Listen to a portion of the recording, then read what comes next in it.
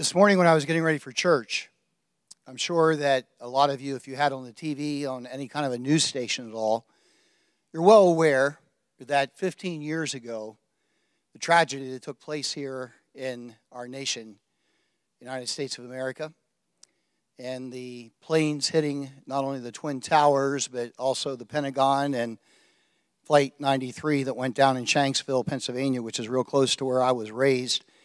The tragic loss of lives. Our general superintendent has issued a statement. He said, in a year which marks the 15th anniversary of the terrorist attacks of September 11, 2001, is a presidential election year and has seen tens of thousands in America alone struggle from the results of natural disasters. And he's asking that today we spend some time in prayer as a church, and we certainly are going to be doing that tonight at our War Room Prayer. He said, I'm asking Assemblies of God churches to pray for America and to dedicate today in praying for America. Already in 2016, the United States and the world has witnessed an intensifying of global terrorism, increasing violence within cities, a growing revelation of the extent of human trafficking, and an increased political, physical, and spiritual attack on the church worldwide. He closes out by saying, our world needs God. But listen, more importantly, our world needs God's people to pray and to show compassionate care. Today I want to speak to you with the help of the Holy Spirit on the subject of the unspoken. If you have your Bible, I would ask if you would to turn with me to 1 Samuel, chapter 12. 1 Samuel, chapter 12. We want to look at one verse there as we begin this morning.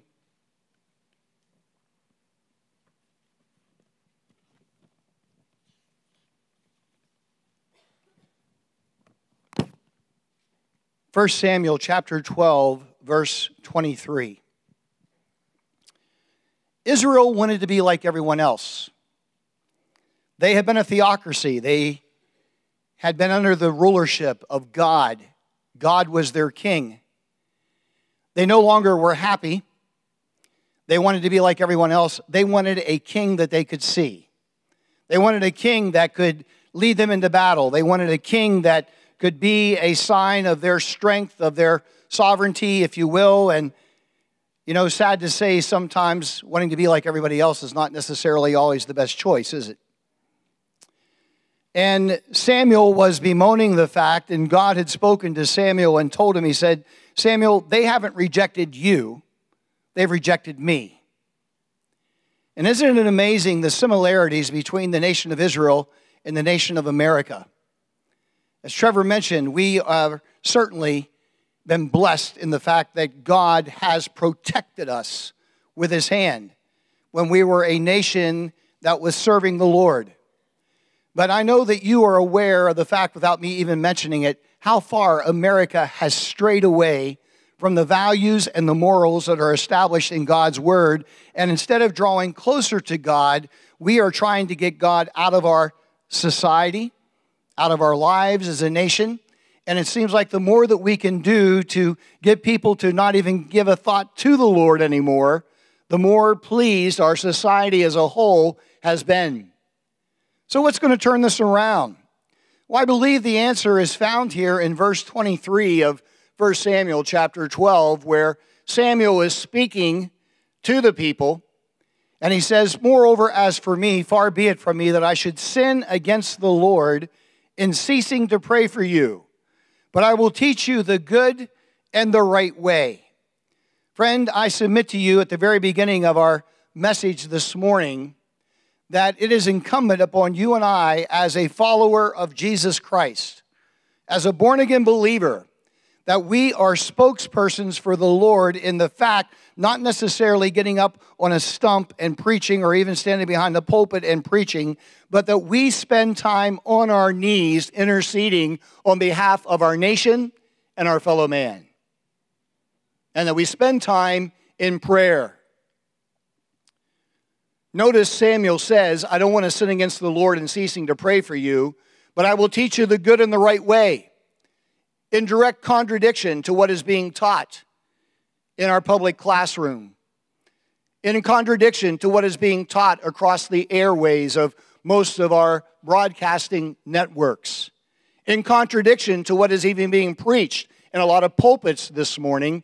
I believe that the Lord would have us to teach the good and the right way that is set forth in the Word of God.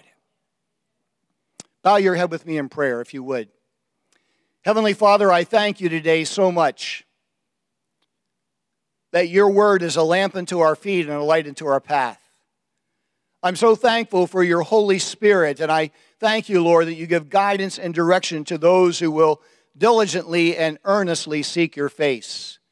Holy Spirit, I need you to walk before me into this pulpit this morning to anoint my mind and my mouth afresh, and I pray, Lord, that the word that comes forth will be your word. Thank you for the privilege of being your messenger today, your spokesperson. I do not take this lightly. Lord, I pray this morning that your anointing will rest not only upon your servant, but upon every hearer that is here. Anoint their ears. Help us to be responsive to your word and recognize the importance of praying, not just in church, but every day, throughout the day, and praying for one another. Might you be glorified in all that is about to take place. We thank you, Lord, that you've honored us with your presence. We've sensed you here. And most importantly, if someone is here who doesn't know you as their Lord and Savior, my prayer is that before this service draws to a close, that your Holy Spirit will begin to convict. And Lord, that they will indeed come to know Christ. Not only know that you exist, but know that you're a personal God who wants to have a relationship with each of us. For this we'll give you praise, and all of God's people said, amen and amen. Let me ask you a question this morning. Do you remember where you were 15 years ago when the tragic events of 9/11 took place? I remember very well. I was with my wife's grandmother. We were at a local dentist here over by the mall, and when we walked in, they were showing tower number 1 of the Twin Towers on fire, and they were saying that a plane had hit it. And I have to confess, when I first saw that I thought that I was watching some kind of a preview for a movie, a Hollywood movie. I had no idea that it was live coverage. And then I looked in the upper right-hand corner, and there were 4 letters of a word that said L-I-V-E, live. And I thought to myself, oh my goodness. And as I was watching it, about 10 minutes later, the second plane flew into the second tower and exploded and set it on fire as well. I remember very vividly how everybody just gave out a gasp and how we were there in shock and could not believe that United States of America had been attacked on home soil. Of course, as the events of the day unfolded, you're all aware of the fact that the plane crashed into the Pentagon, and another plane that was headed to the Capitol crashed in Shanksville because of the bravery of the men and the women that were there on Flight 93. Do you recall in the days following how, as a nation, people started praying and returned to God, and instead of God being on a back burner, isn't it amazing that in the time of crisis, God is the first one that we turn to? We say that we don't want God. We say as a nation that we're big boys, big girls. We don't need God. We can stand on our own. We can put our trust in our military. We can put our trust in the monetary system. We can put our trust in this or that or whatever. But when a catastrophe hits, it's amazing how we recognize our frailty and our complete dependency upon the Lord. But the tragedy of it is how quickly we forget about our complete dependency upon God for our existence. I would submit to you today that unspoken prayer is the weakest link in the American church. I fear that many times we have been seduced by Satan into believing it is enough for you and I to have hired professionals to do our praying for us. What do I mean by that? Well, let's be honest. How many times do we allow pastors, evangelists, missionaries, or someone in the church that we have a lot of respect for to do our praying for us?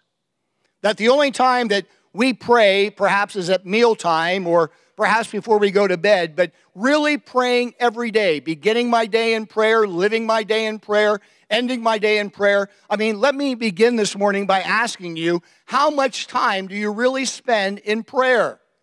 Unless you think I'm standing up here throwing stones at you and judging you and whatever, I want you to know that I confess to you, I don't pray enough. Now, if I were to tell you how much I pray in a day, you might sit there and say, well, Pastor, my goodness, you know, this, that, or whatever, or you might think that I'm bragging or whatever. But the point that I'm making to you is this: I don't pray enough, and I know that. I allow the busyness of my day to crowd out time that I need to be in prayer. And when I'm talking about prayer, I'm not talking about the fact that I need to be on my knees with my hands folded and my eyes shut and whatever. Friends, you can pray anytime, anywhere. And we need to understand that.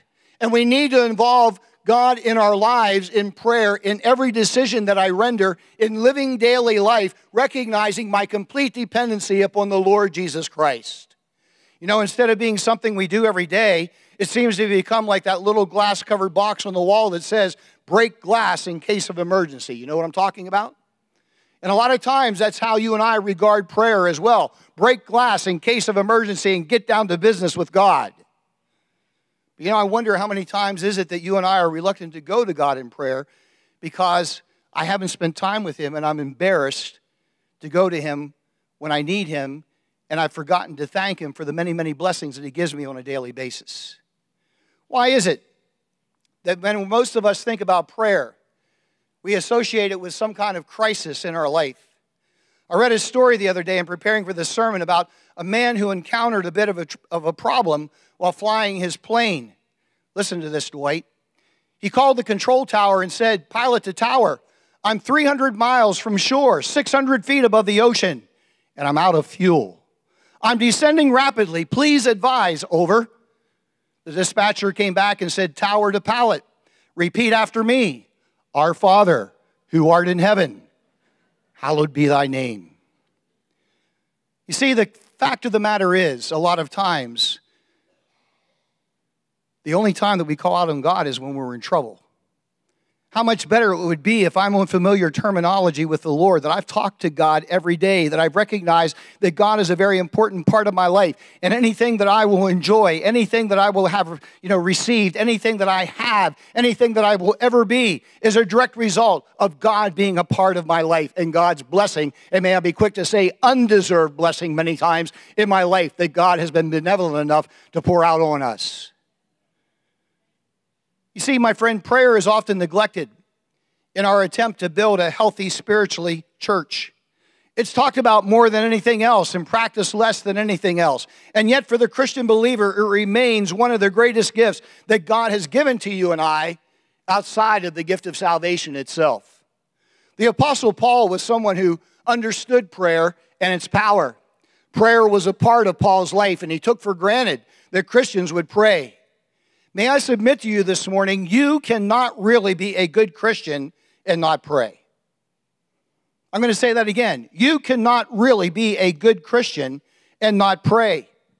Prayer is the pipeline of communication between God and people who truly love Him. In Colossians 4:2, Paul instructs the Christians at the church of Colossae to continue earnestly in prayer.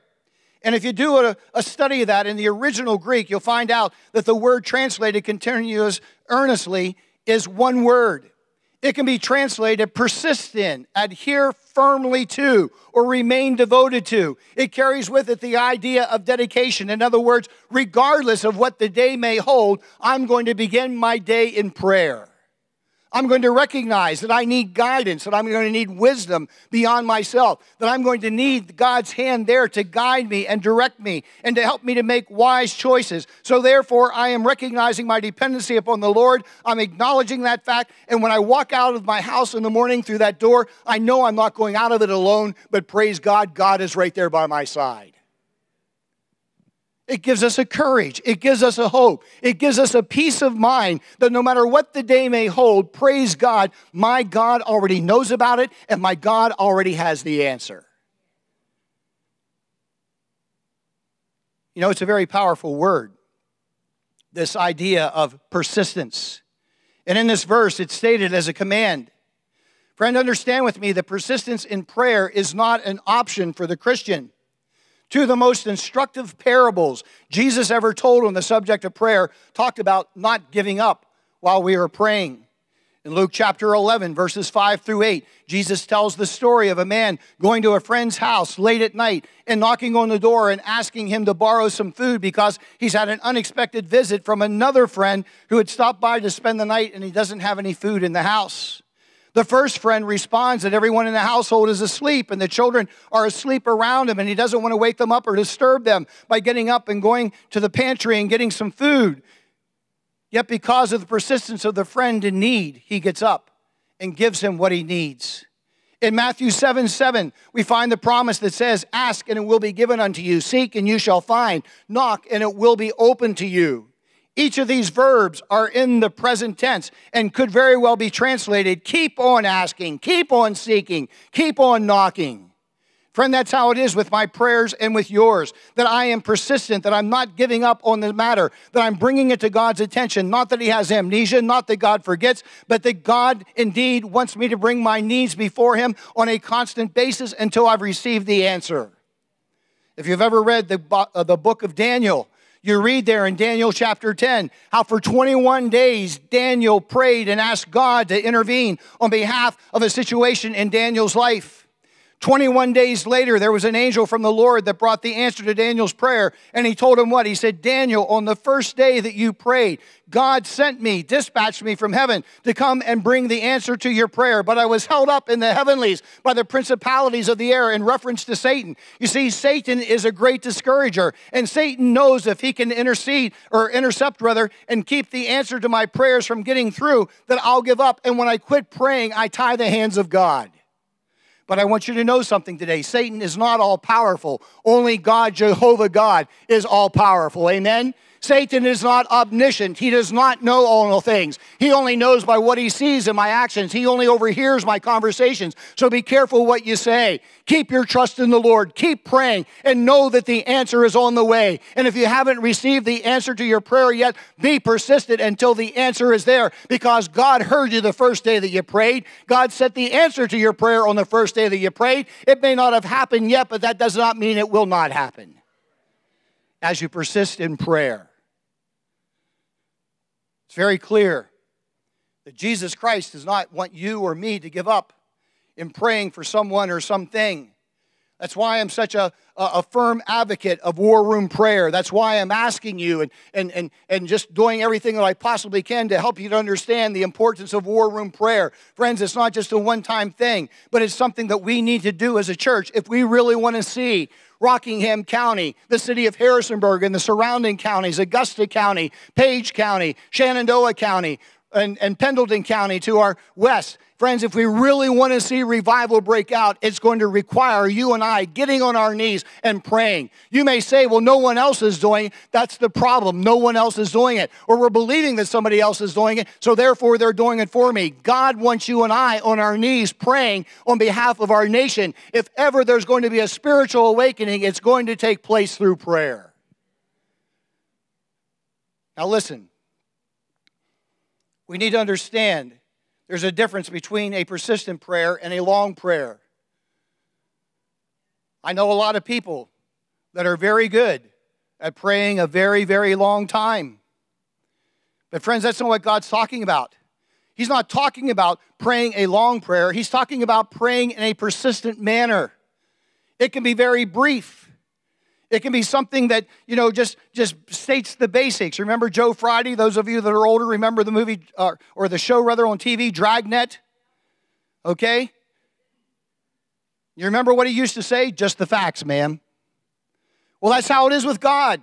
God says a lot of times when I'm up here and look, I know I've been teased about whatever that, oh my goodness, Jeff, when you pray for all the missionaries in Africa, you pray for all the missionaries in Europe, you pray for all the missionaries in South America, you pray for this one and that one and whatever.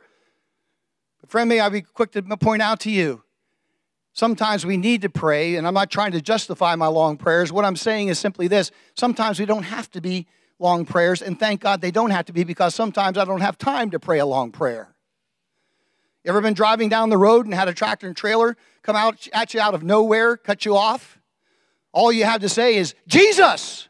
That's all you have time for, And I'm not, or oh, Jesus. or help. I mean, but may I go on record and tell you that that prayer is just as important as, oh, most holy God, I bow in humble reverence today, and I thank you, Lord, that you protected me from that tractor and trailer. And, oh, God, if you could just keep him on his side of the line, and, we go on and on and on. I don't have time for all that. That guy just tried to cut me off, and he missed me by a gnat's eyelash. Help! You know what I'm saying? It's being persistent. Persistence simply means not giving up. Not giving up. That I know in whom I have believed, and I am persuaded that he is able to keep that which I've committed unto him against that day. Can you say amen? I'm persuaded. I know from personal experience the faithfulness of my God. Friends, if you're persistent in something, it brings me to our second point about prayer, and that is the fact that it stands the reason that you're going to be passionate about it as well. Paul tells us in this passage of Scripture here in Colossians 4:2, that we should be vigilant in our prayers. When you look at the life of Jesus, you'll discover that Jesus prayed with passion every time that he prayed. In Matthew chapter 3, verse 16, at his baptism by John there in the River Jordan, while I was praying, it says, the heavens opened. Oh, my friend, I submit to you this morning that passionate prayer opens the heavens. It gets God's attention. God responds to the passionate prayer of his children. Again, in Luke 6:12, the night before he called his disciples, we read in Scripture that Jesus spent the entire night in prayer. So passionate prayer gives us direction. If you've got decisions that need to be rendered, if you're not certain about certain things, be passionate in your prayer. It's amazing how God will give you guidance and direction in making decisions in life. Again, in his transfiguration in Matthew 17, while Jesus was praying, it says there that the appearance of his face became different and his clothing became white as the light. Passionate prayer allows you and I to experience the very presence of God. We sang about it early. Oh, the glory of his presence. In your presence, there is fullness of life. Amen? In your presence, everything has a way of fading away, and the only thing that you see is Jesus. And oh, friends, when you look in the face of the Master, suddenly you have a calmness, you have a peace, you have the assurance of knowing that God is in control and he's got your back. And I'm so thankful for that.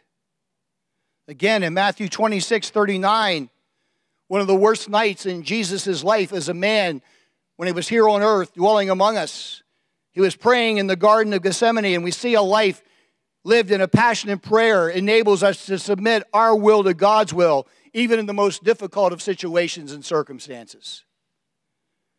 Remember Jesus' prayer, Father, if it be possible, let this cup pass from me. Nevertheless, not my will, but your will be done. Jesus always prayed with passion because he knew who he was talking to. Sometimes we forget who we're talking to, don't we? Sometimes we forget that he's Almighty God. Sometimes we forget just how powerful he is and how much he wants to release that power in your life and in mine.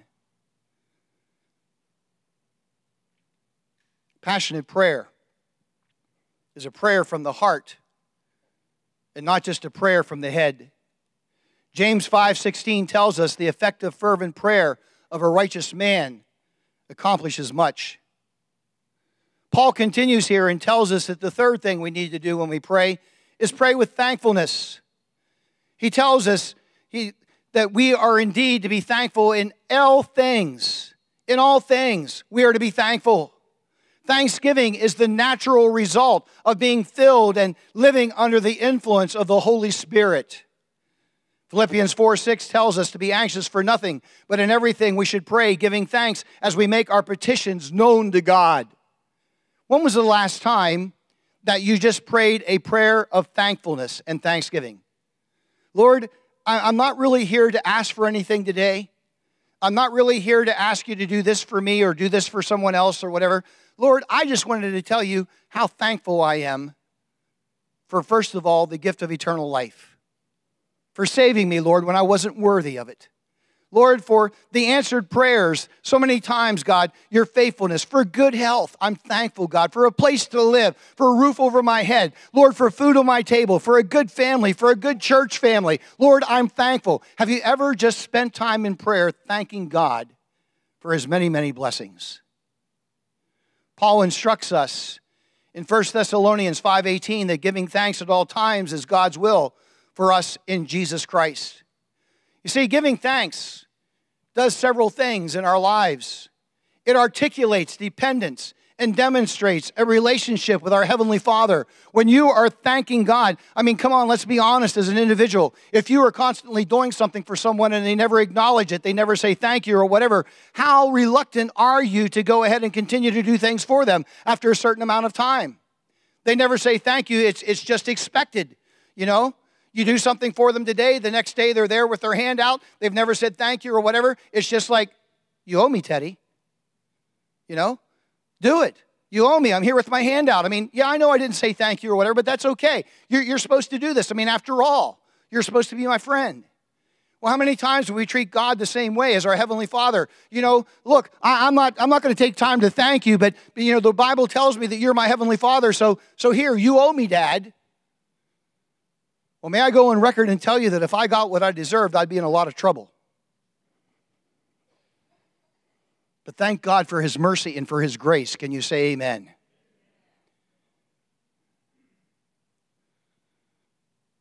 It also communicates gratitude.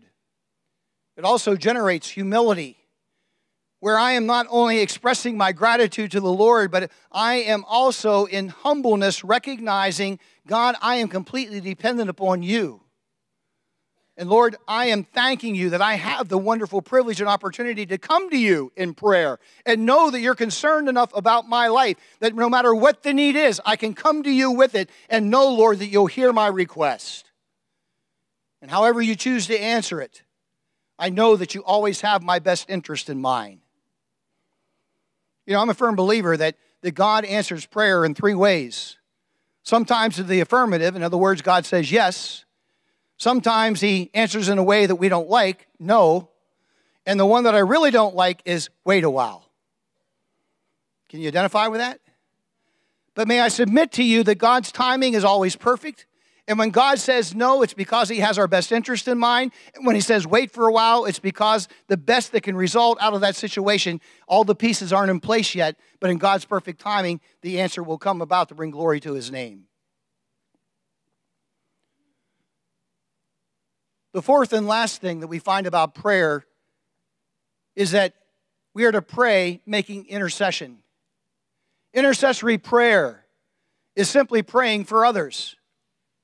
As Pentecostals, you will find yourself praying in your heavenly language as the Holy Spirit enables you. This is referred to as praying in the Spirit. Maybe you don't come from a Pentecostal background, and maybe that's not familiar terminology, but praying in the Spirit simply means this. I begin praying out in my known language, whether it be English or whether it be Scandinavian, whether it be French, whether it be, Swahili or whatever it may be. But I start praying in my known language. And as I am praying, have you ever found yourself not being able to articulate what you're really feeling? Or you feel like you're being redundant or whatever? Well, it's then that the Holy Spirit gives you the ability to begin to pray in a heavenly language. And after all, friends, even though you don't understand what you're saying, you're praying to God. As long as He understands what you're saying, that's really all that matters. Amen? And as you are praying, there's a release in your spirit, in your spiritual being. And you know that you're making communication with God. And God is hearing and what have you. And praise the Lord, as we are praying in the Spirit, we know that the Spirit is also praying for us. Look at what it says in Romans chapter 8, verses 26 and 7. Paul tells us, likewise, the Spirit also helps in our weaknesses. For we do not know what we should pray for as we ought, but the Spirit Himself makes intercession for us with groanings which cannot be uttered. Now He who searches the hearts knows what the mind of the Spirit is, because He makes intercession for the saints according to the will of God. Friend, I am so thankful today that I have a heavenly Father, praise the Lord, who is so interested in me that His Holy Spirit searches my heart. He knows exactly what's going on. He knows exactly what I stand in need of. And praise the Lord, He doesn't wait for me to articulate it. He doesn't wait for me to try to find the words. When I'm at a loss for words, He steps up and He begins praying for us. Can you say amen? That's the love of God. That's the love of a father. That's the love of someone who's concerned about you. Do not allow Satan to make you feel like you're all alone and God doesn't care. Oh, I would submit to you today that praying in the Spirit It's our nuclear option of prayer as a Spirit-filled Christian. You talk about the power of an atomic bomb. You talk about the power of a nuclear bomb. Friends, I'm here to tell you today that a powerful intercessory prayer in the Spirit of God is explosive. It's dynamic prayer that destroys the strongholds of sin. It releases the dunamis, dynamite power of God into the situation, and hell cannot withstand the power of Almighty God when you release His power into the situation. Intercessory prayer characterized the life of Jesus. In Isaiah 53:12, the Bible tells us He Himself bore the sins of many and interceded for the transgressors. On the cross, Jesus was praying for the others when He said, Father, forgive them, for they do not know what they are doing. Romans 8:34 tells us that Jesus is seated at the right hand of the Father, making intercession for us. Friends, I would humbly submit to you today that intercessory prayer really does change things. It really does. If we want to see things change, then it's going to take prayer on your part and on mine, and more than just the cute little ditty prayers that we so many times are guilty of offering up. When I was 12 years old, my dad was having trouble finding a teacher for the for the junior high boys class in our church. Most of you know my dad was a preacher, and I'm a preacher's kid. Finally, an elderly grandmother by the name of Hazel Hetrick volunteered. Now, you can imagine as a 12-year-old boy that my friends and I were skeptical, and we found out who our teacher was going to be. We made it our mission to try her patience very quickly. But to our surprise, she revolutionized our class in just a few months. She loved us.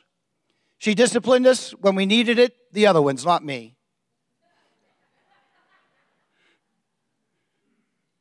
And most importantly, she prayed for us. Unfortunately, a short time later, she became ill. And we had fallen in love with her. She was Grandma Hazel. In just a few short months, we knew that this was a lady who genuinely loved us, who genuinely was concerned about us. And when she got ill, we prayed. Unfortunately, we found out that she had contracted cancer, and shortly after she died, she was our teacher for 9 months. She's probably one of several who most impacted my life, and one reason that I'm in ministry today is because of her. But I want to share with you at her funeral, her adult daughter, who she lived with because Hazel was a widow. As she was sharing about her mother, she reached into her purse and pulled out a little black notebook. And she told us that on some of the pages there were pictures that Hazel had requested from us, school pictures. She had put them in there, and those who didn't have pictures in there, she had written names either underneath the photo or on a blank page, had just written the name. And under our names were comments like having trouble in arithmetic, or dad has a drinking problem and needs the Lord, or would like to be a policeman someday but doesn't feel like he has what it takes. Her daughter told us that she often would hear her mother praying over each of those pages every night before she would go to bed. Her mother also told us that her mom would tell her from time to time she couldn't wait to go to church on Sundays to see what God was doing in our lives in response to the prayers that she had offered up. You see, when you pray for others, for God's will to be done in the lives of others as well as your own, He'll begin to use you in ways that will begin to astonish those around you. Sometimes I think we don't become what God wants us to become because we're too focused on ourselves and not on others. But I want to remind you this morning that we become more like Jesus when we pray for others. When you look at the prayers that Jesus offered up, it is amazing to me how many of those prayers are for others and not for Himself. Have you ever noticed? And when we do so, God will open up new opportunities for us that we never dared to dream of. By the way, That Sunday school class, that junior high class, when Hazel took over, had 8 boys in attendance. In the 9 months that Grandma Hazel taught, we grew to 25 boys who rarely missed a Sunday. We could not wait for our Sunday school class. It was the highlight of our week. I kid you not. She was funny. She was a lady who loved us. And I remember that one of the ways that she punished us, now you have to remember, as a 12-year-old boy, you're not real thrilled when an older lady wants to kiss you. And one of the ways that she would discipline us is give us a big kiss right in front of our buddies. You know, right on the cheek.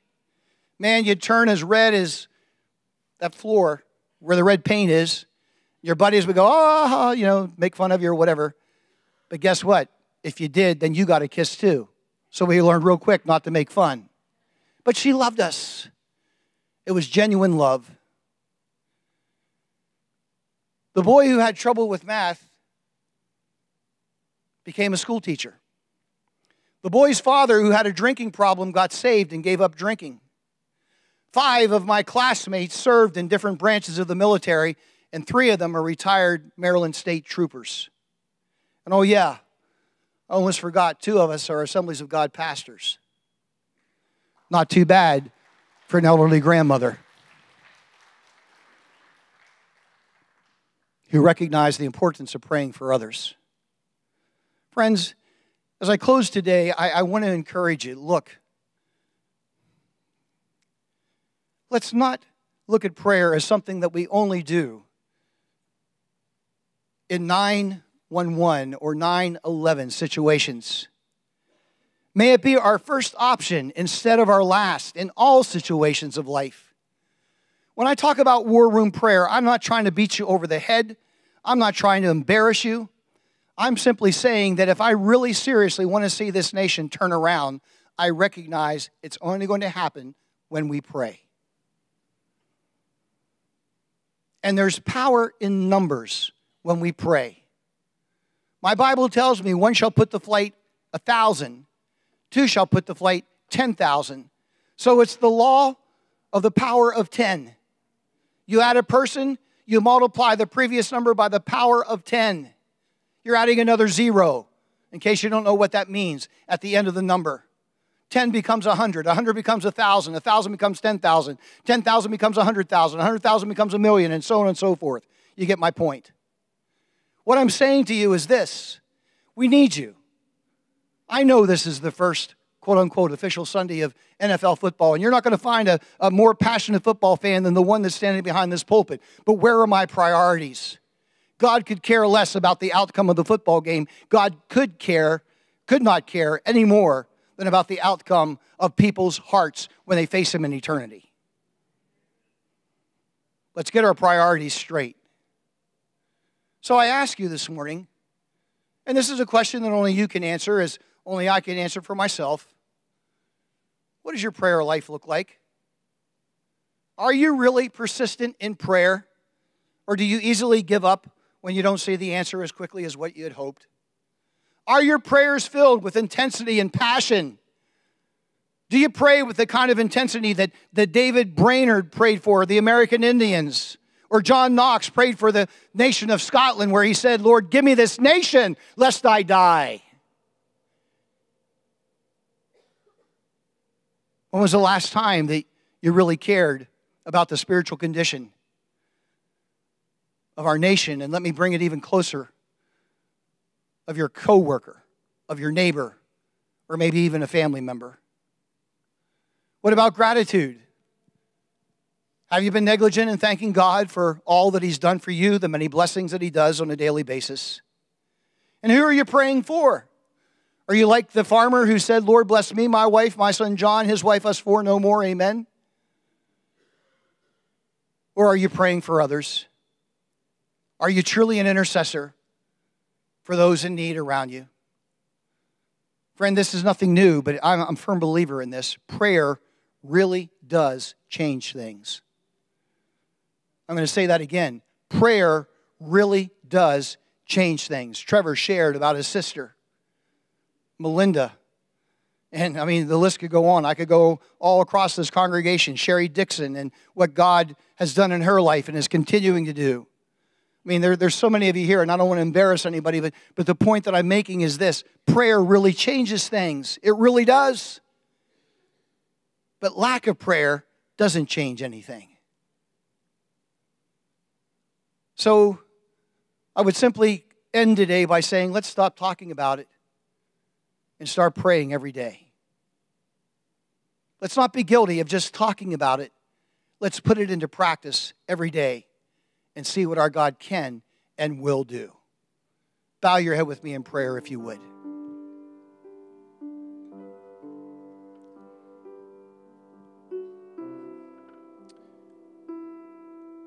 Lord, I just feel like right now I need to say, forgive us, God, for not praying more than we do. And I'm not speaking for anybody else other than myself. Lord, I'm not going to stand here in judgment. I don't know how other people pray, how often they pray, how much time they spend in prayer. But I know in my own life, God, I need to make prayer more of a priority. Not just for situations and for people when they call and they say they have this need or that need, or as I'm driving down the street and I see certain individuals, God, and many times your Holy Spirit will compel me to pray for them. How many times are we guilty, Lord, of saying, when someone says, please pray for me, yes, I will, and then we don't. Or maybe we'll pray for a day or for a week, and then we quickly forget and move on. Forgive us, Lord, for our busyness of life and focusing on the minors rather than the majors of what really is going to turn this world around. My heart is saddened today, Lord, when I think of 9/11, not only because of the events that took place 15 years ago and the tragic loss of lives, but Lord, when I look at us as a country, how in the days following 9/11, Lord, even our government officials, Lord, were spending time in prayer. Churches were packed. People were seeking the face of God, but how quickly we forget and how quickly we return to the regular routine of life. Holy Spirit, today, grip our hearts. Help us to understand the importance of being godly people and the prayer of Samuel of old, God forbid that I should sin against the Lord in ceasing to pray for you. May we take this message to heart today, Lord. And I pray that we will become a praying people, a praying church. As has been prayed many times, I pray that we will become one of many churches that you're going to raise up in this valley to make a difference. And God, I'll really care about my fellow man, my coworker, my family member, my neighbor, Lord, who doesn't know you and is not serving you. With heads bowed and eyes closed, friend, I would simply ask you this morning, if you're here, and by chance, you don't know Jesus as your Savior. You've never recognized the need of calling out upon His name and confessing that, Lord, I'm a sinner, I'm lost, and I need your forgiveness. I need you to come into my life as my personal Savior, as my personal Lord, and God, today, I want your Holy Spirit to search me out. No more excuses. No more hiding behind this or that. But Lord, today, just being totally transparent. Asking you to become my Savior. If that's you this morning, with heads bowed, eyes closed, simply raise your hand. And in so doing, you say, Pastor, pray for me. I need Jesus this morning. I know my heart's not right with God. I know I'm lost. But today I want to make things right. Today I want to call out upon the name of the Lord and know that He is my God. He is my risen King. If that's you, would you simply raise your hand that we might pray together with you? Anyone? You need the Lord today.